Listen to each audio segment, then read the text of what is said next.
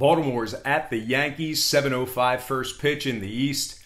The Yankees of New York open the betting as the convincing $1.50 favorites on the money line with the total at 9 flat. And since those markets opened this one up, no real surprises here as the Yankees took most of that early action in the early going here. Right now, the Bronx Bombers are the $1.70 favorites on the money line, a 20-cent move upward in favor of New York to get the job done.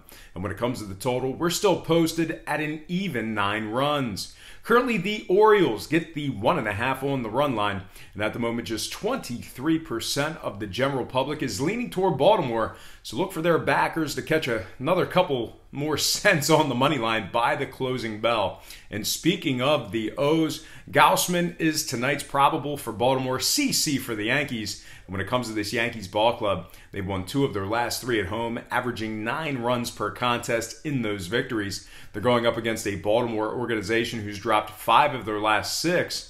The Orioles are also winning just 25% of their games on the road for the year.